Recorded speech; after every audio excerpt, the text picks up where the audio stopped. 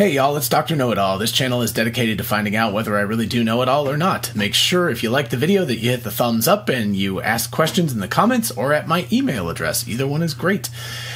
So today I decided I was going to start a series on the practical uses of AI and how artificial intelligence actually works in the real world. And how it's making a difference to everybody's lives. So hopefully this will be useful, and I would love to continue the series. If you have specific questions, by all means ask them, like a company or a specific technology you've heard of or something like that. I'm happy to work on all of those. Anyway, today I want to talk about why Tesla's AI in their cars is better than the competition, really most everything else that's out there right now. And as I was doing research, I realized I was going to have to split this into two videos, so make sure that you definitely hit the thumbs up button and subscribe for more of this.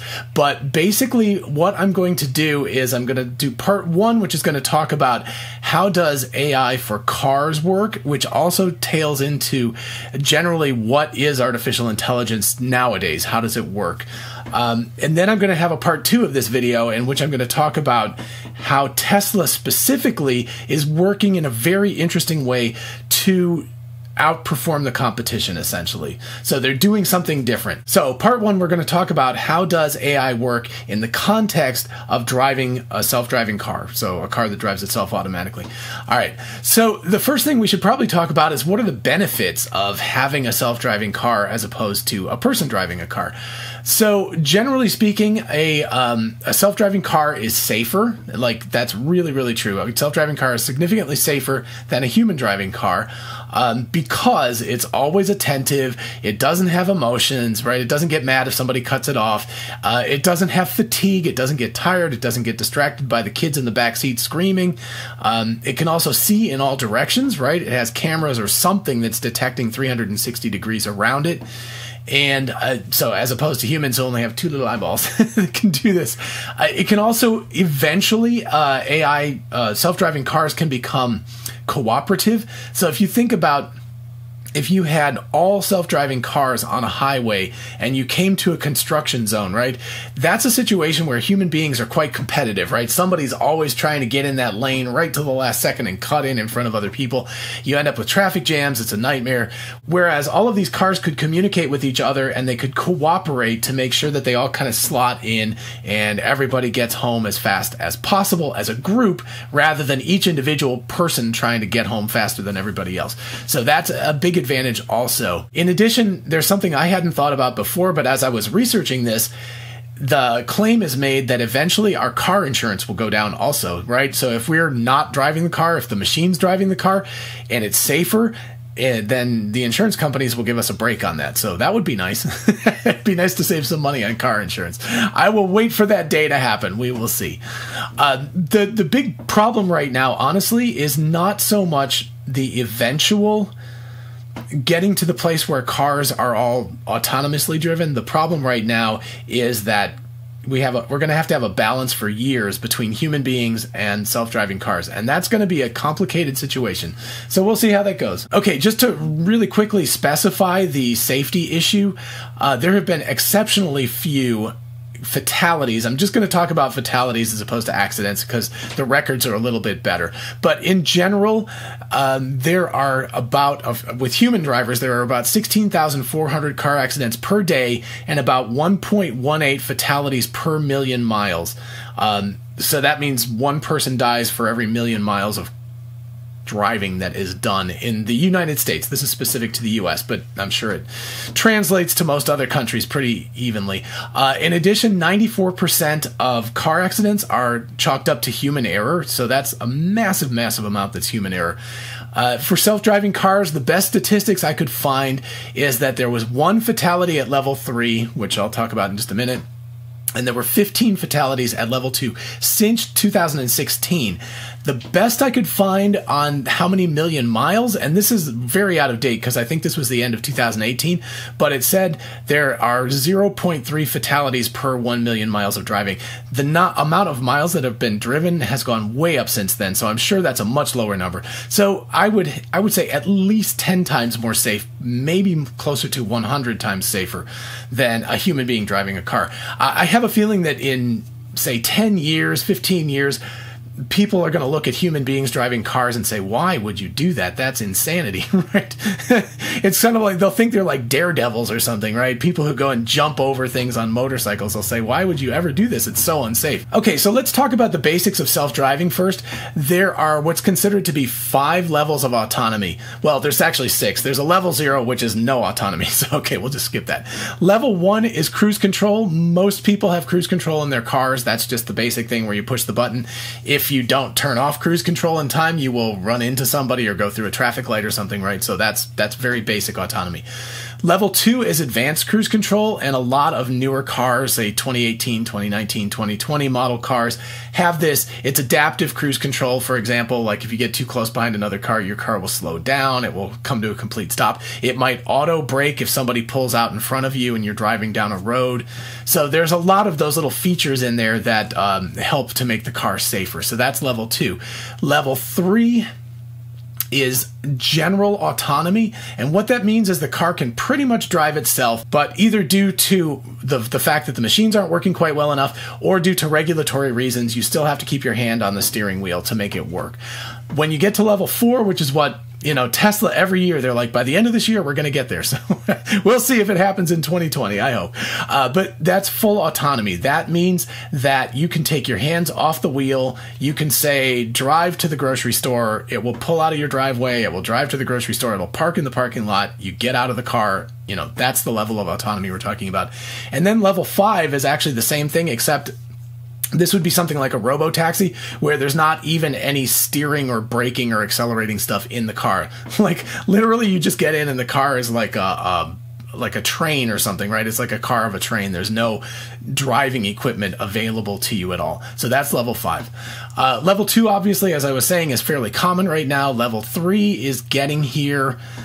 Level 4, the problem is right now, I think the technology is really, really close to being ready. So it's going to depend a massive amount on the regulatory framework. Each country, each state, each community may have different things. So some people may get it very, very soon, and it may take other countries and other states a much longer time to get this in. But I think the technology is really, really close to getting there. So I think we're in good shape on that. So we're getting close to having fully autonomous cars. Okay, so let's talk about the 3 main pieces of a self-driving car.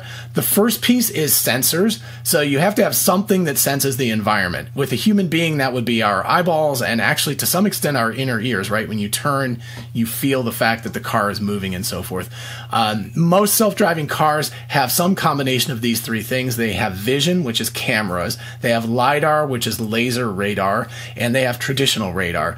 Level 2 autonomy, which is like the adaptive cruise control, uses radar. So like I have a Mazda CX-5 and it has like a little thing in the front with the M symbol, but you can tell it's clear and there's a radar that shoots through it and it bounces signals off what's in front of it. And if it gets too close or if that thing's moving too slowly, it brakes.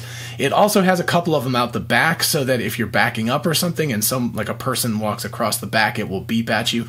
So that's radar. And so all of these things are used in combination or by themselves, et cetera, et cetera. So we'll talk about that more when we get to part 2, because that is a major difference between Tesla and other companies. All right, the next part is the actual thing that runs this, the software.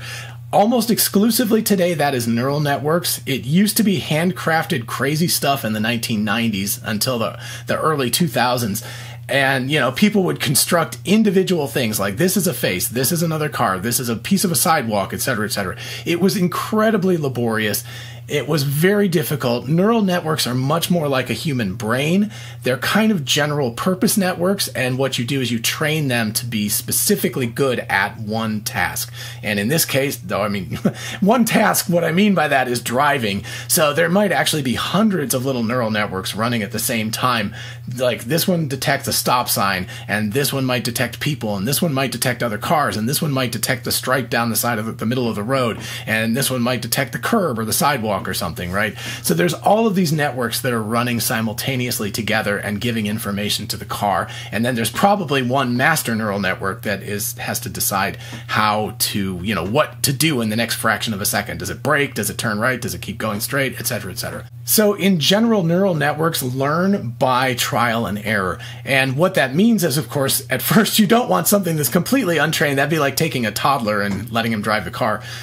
You put them in a virtual world, and they can drive millions and millions of miles very, very rapidly, crash into things, get a lot of information and learn very rapidly what they need to do. And then they will eventually get put on the real roads, etc. One of the very clever things that's being done now is that a lot of these neural networks are learning sort of by demonstration. So as human beings drive, they're collecting this data and they're learning how a human would deal with a situation like this. Like what happens if the mail truck parks by somebody's mailbox and you have to get around them, right? For a human being, we're like, okay, we got that. But that could cause a neural network to completely freak out if it doesn't have any evidence of this. So it might look to human beings to go like, what do I do? How do I get around the mail truck when I have to do this? So that's the kind of thing where these computers have to learn over and over and over again. And we're going to talk about data in just a minute, but that's like the crucial element of this. Okay, so this kind of touches on learning, right? So what is learning? How do these networks learn? This is kind of a generally important thing. This is actually kind of the critical element of modern artificial intelligence, is how do they learn? And there's kind of three types of learning in general categories. There's supervised learning, semi-supervised learning, and unsupervised learning. So let's kind of break it down. Supervised learning is generally used with labeled data, which means something like you have a picture, you say, this picture has a dog in it, this picture has a cat in it, right? And then you give it a million of these pictures with dogs and cats, you let the AI network train on that, and eventually the network gets to the point where it's like, this is a dog, this is a cat. How it does it, a little bit of a mystery, honestly, these days. But there is some information about that, and I can talk more specifically about it if anyone's interested. But that's the kind of thing that you can do, and that's a kind of, I guess, traditional now neural network task. The bugaboo with this is that you not only have to collect a million pictures of dogs and cats, but some poor slob has to go and label every single one of these, which is really, really time consuming, right? I've done it myself. It sucks. And even worse than that, what if you have a picture with a dog and a cat in it? Well, what do you do then? Which label is it? So sometimes labels aren't even correct. And that's just a really simple example. There are many examples that are more complicated that cause problems like that.